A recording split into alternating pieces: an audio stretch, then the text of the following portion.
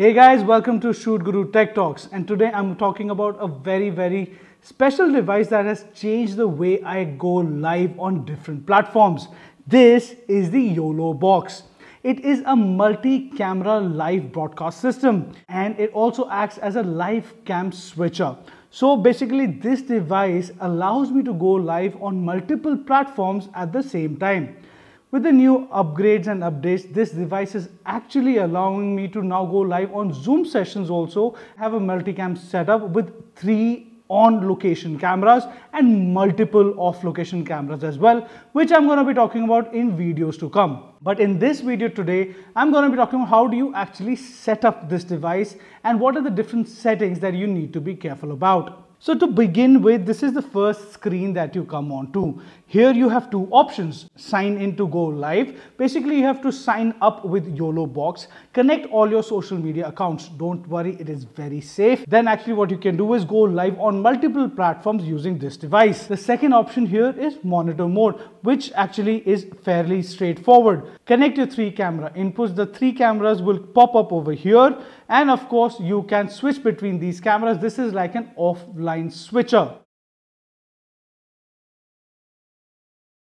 But let's dive in how you actually set up when you begin.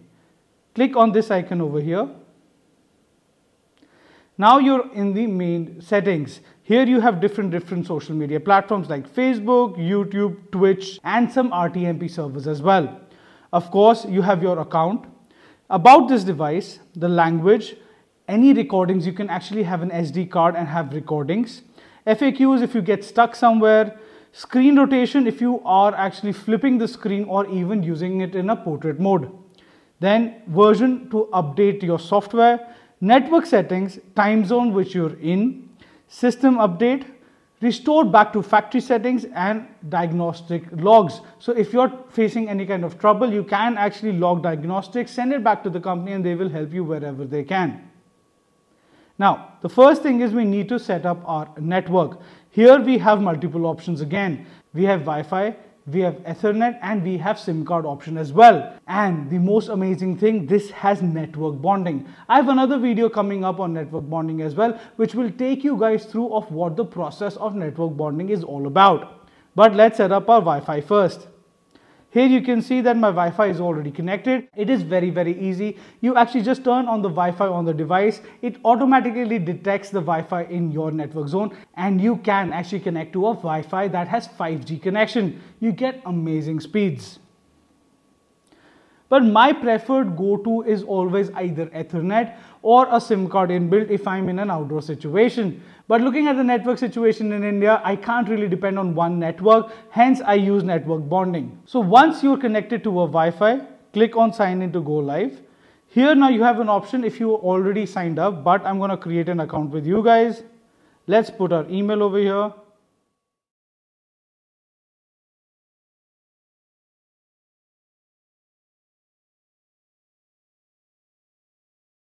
I'm going to create a password. Once I've entered an email and the password, now I press sign up. It says it has been registered. So now let's log in. So once you've logged in, you will enter your profile. Here you have multiple options. The first is standard events where you can actually create an event. I will do that in a while. And the second is the YoloCast events. This is a beta section in which you can create special events using the YoloCast and then stream them using this box. The YoloCast events actually gives you much more advanced streaming features which allow you to up your live streaming game. So if you're streaming for yourself, you're a YouTuber or a streamer, or if you're streaming for your clients, this feature could actually upgrade the way you actually have been live streaming till now. In standard events now, let's add an event. I press the plus sign. So we have an option again of creating a live stream or switching to a monitor mode. To get a better feel of what we are doing, I'm going to connect a few cameras onto this and see how that really works. So basically, I've taken inputs of the 2 cameras on this setup. One is my master camera and the second camera is the top-down camera. Now, if you look at the interface here, you have 3 HDMI ins. You then have a USB in where you can attach a pen drive or any flash drive. Then you have an Ethernet port.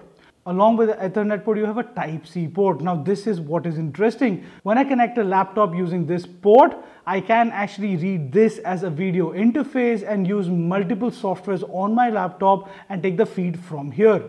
Then you have an HDMI out where you can actually give an output of whatever you're mixing over here.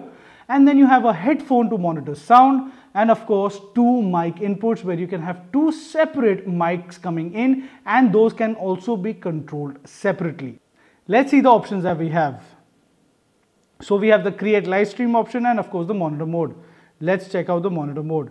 In the monitor mode, it is very interesting how this device now turns into a multi-cam live setup. You have my main screen over here, which is the output that I'm creating. I have the multiple camera inputs over here like the HDMI 1, the HDMI 2, I can have the HDMI 3 as well.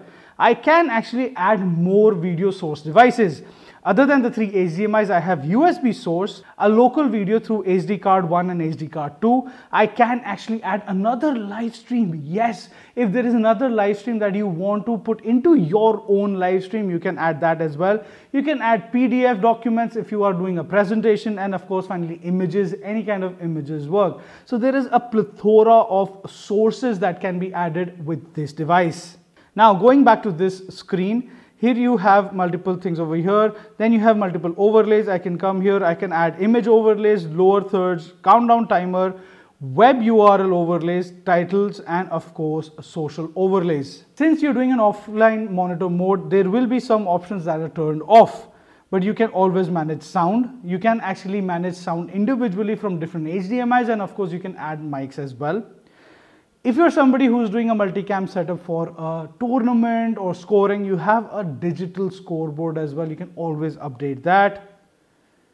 You can switch between videos. You can do an auto switch option, which is amazing. Let's say you're getting bored, it's the same thing again and again. You can always, program this to switch automatically. Now in the setting options, we have video source switching mode, local video switching settings, local video playback mode, and SD card management.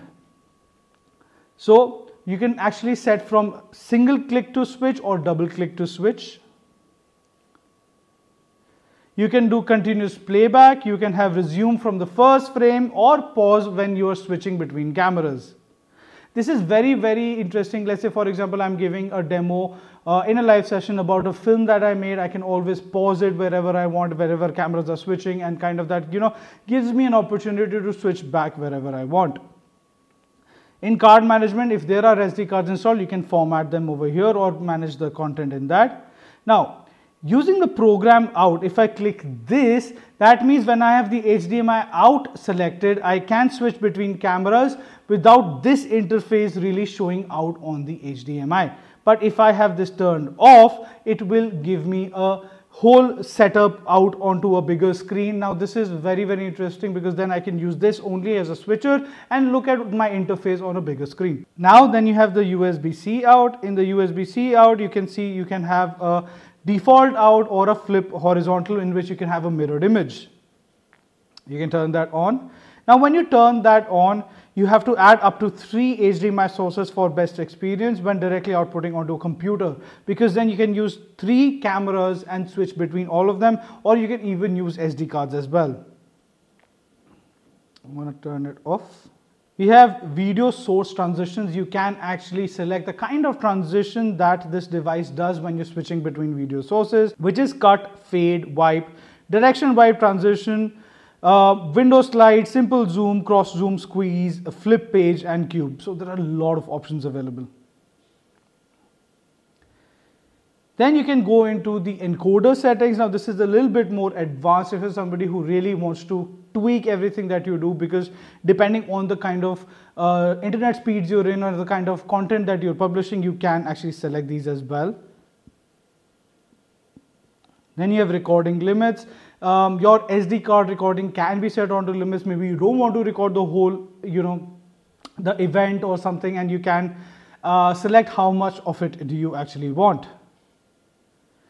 Go to storage settings. You have USB storage, which is the USB over there, and of course the SD card.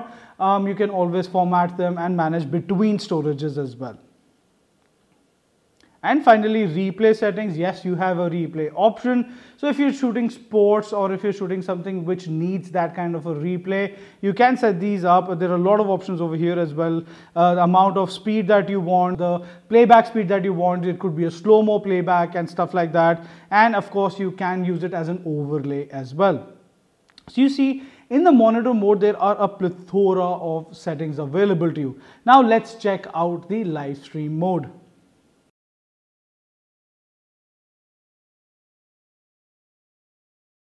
So for the live stream mode, I'm going to select is create a live stream. Now, here it is important that you give it a title. Let's give it a title called Shoot Guru. Let's press done. Description is optional. Let's say live demo. Done. And of course, date. Let's do it for tomorrow. Okay, time 5 p.m. is fine. 5 a.m. still works. So now what it basically does, it has created this event which is scheduled. I can share this link, it creates a separate server link as well with friends and family if they want to view it. Let's click on this live. Now, like the monitor mode, here we have literally everything that is very, very similar. I have all the options of overlays, then sound, scoreboard, camera switching, and the same kind of settings. Now, but something which has now added to the settings over here is this. Now I can actually get into network bonding. If I have multiple networks attached like the Ethernet, the SIM card and the Wi-Fi, I can bond them together to give me higher speeds. Then I have the different platforms that I can go on to. So we have YouTube, Facebook, Twitch and custom RTMPs. I can link my YouTube account, my Facebook account, my Twitch account and also have a separate RTMP link for any private server where I could be streaming. I can invite guests. Now this is something which is very, very cool. If I press on invite guests, I can create guest lists using emails, send an invite. This invite goes to those people. They can view the stream. They can come on as, if they have a webcam attached or even if they're using a phone, they can come as another camera. And there are multiple number of people I can add to a particular stream. Now, here again, I can have mute guests and allow participants. So it's like, those Zoom meetings where you can manage your guests as well. It is everything like that. Also, the additional video sources will be added over here. Those guests that use the link to log in can be added as additional sources. Yes, it could be a multi-cam live setup. You could have a large conference happening with guests sitting around the world, and which is incredible. Then you have comments. If you are going live using inviting guests, people can put in comments. It also takes comments from YouTube, Facebook, anywhere you're going live. So all those comments can come here, but yes, of course, there is a little bit of lag. So you replying those comments could take time. Don't worry about it. People don't mind those kind of lags when you are in a live session over the internet. So just be careful that you don't miss out anybody. So overall, all the other interface is quite similar. I believe that this device is a standalone system. It has a battery pack. Like you can see, I'm running it on a battery right now. A good power backup. Since it has a SIM card option, I can actually go live from anywhere. I can actually go outdoors and go live as well. I have studio setups. I do multicam lives. I do live sessions for my clients. I don't need to, hire bigger setups anymore. This device right here does everything. So now you know what all it has to offer and how you can actually sync everything together and set it up before using. Do try it out and do check it out. This is YoloBox. So until next time, ciao.